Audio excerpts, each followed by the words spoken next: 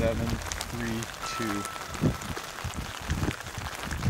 So we're on the Esplanade. And it's flooding. There's like rivers being formed. It's raining 7 And it's now raining 7 hours straight. Just fog everywhere. It's not really much visibility. It's totally flooding. It's getting worse right now too. So the Grand Canyon is in a flash flood warning zone right now. So he said, call if it doesn't let up tonight, you call me again. It just is so much water. We're SROM, Solid Rock Outdoor Ministries. We've spent the last 30 years training people to be leaders in the wilderness. This time, we're taking a group of SROM veterans on their own course into Red Rock Canyon and the remote Grand Canyon to go deeper and live 15 days in the wilderness. Get up, we'll fight the darkness right beside you day in, day out. Forget the days behind us now. You are here to stay. Yeah. I'm ready for the adventure. Here are our stories in the canyon.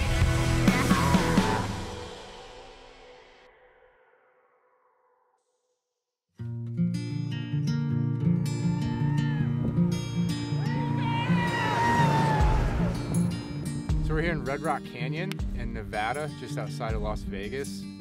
We have world-class rock climbing here. People literally travel from around the world to rock climb here. I think this course will be like my 180 days in the wilderness, working for SROM. I have never done desert stuff. I'm very more like a mountain girl. And so this is really new. So I haven't climbed red rocks like sandstone. My name is Chelsea Van Essen.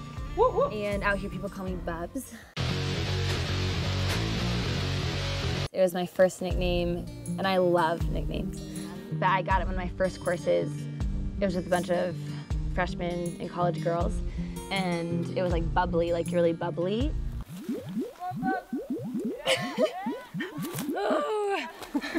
And so I totally nixed, you will not call me Bubbles, right? I was freaking out. So it turned to Bubs. And so Bubs has stuck around as like, you know, the trail name kind of thing. This course is a bit of a surprise to me. This was not initially on my radar for this summer, but my name is Keith Dinese. With this being an alumni course, it does look a little different than some of our regular SROM courses. Yeah, so like expectations for sure, and communication is a huge piece of those things. Yes. Leading these people who have taken SROM courses before and have these competencies already is very unique, very fun, and then like really valuing their input. Personally, I do really well with not knowing, but I don't like to be rushed. Okay.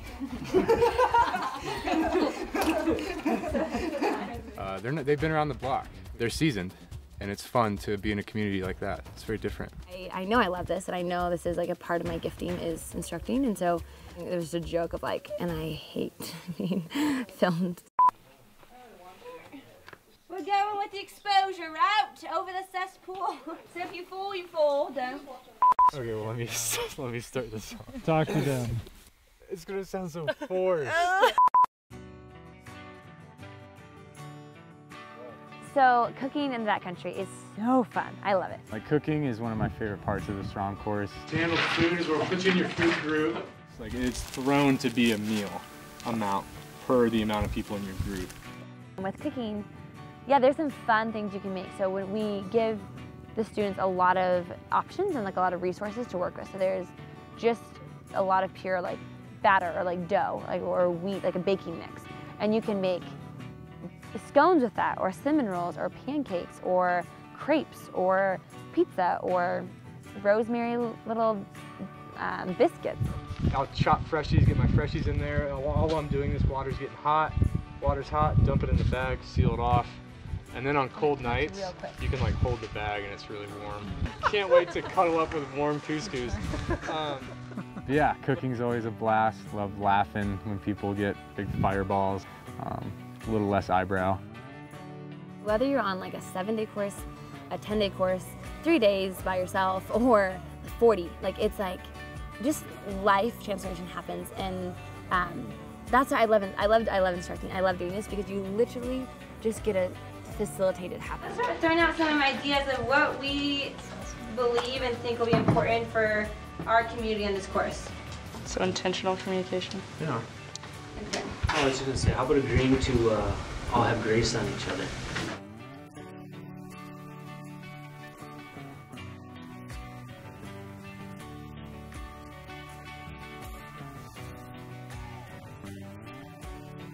Crush it. The helmet looks good.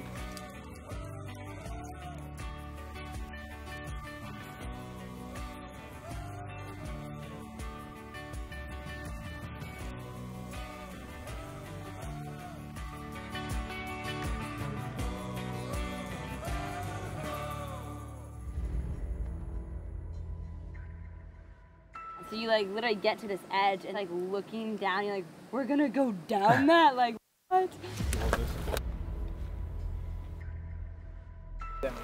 We're gonna lay down right here so your feet will be up. His pad off his back. It's 8:50 in the morning. I feel like I've sweat through my shirt already. Out of people's brows, I looked at him and just like, Yeah. just streams of living water, basically. I've never not finished a dinner on a SROM course until that night. I don't know. It's not normal. It's turned into this perfect breeding ground for scum and filth and sin. There's a lot of things that I'm struggling with in terms of the culture. What does it look like to walk with Christ? What does it really look like to be in the world but not of the world? Like when you have so much input in a course, you need time to like settle into that. There's very much a desperate part of me that wants to hear and know, Lord, what are you saying is the next step? Like I'm tired of trying to write my own story.